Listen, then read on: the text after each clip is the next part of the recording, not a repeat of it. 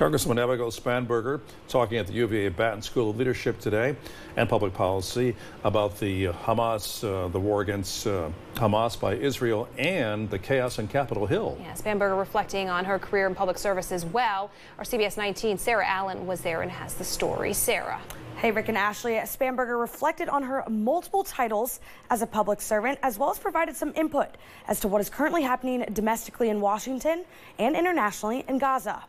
Virginia's 7th District Representative Abigail Spanberger spoke to students and the UVA community today as a part of the Batten Hour series of events. The attendees also used the opportunity to get input from the Congresswoman on the war in the Middle East and the chaos on Capitol Hill. There have been movements for liberation, there have been movements for freedom throughout the world that have been successful, that have brought peace, that have brought change, that have brought progress, some here in the United States, in South Africa, throughout other parts of the world.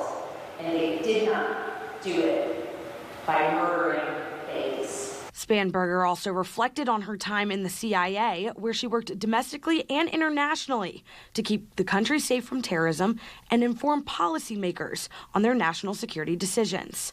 With that experience, she feels strongly about the current war taking place in Gaza.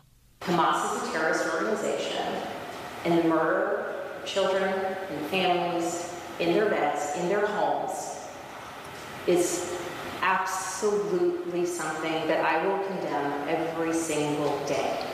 While back in the United States, the House of Representatives is scheduled to vote tomorrow at noon for the new Speaker of the House. There's been one nominee, he couldn't get 217. There's another nominee.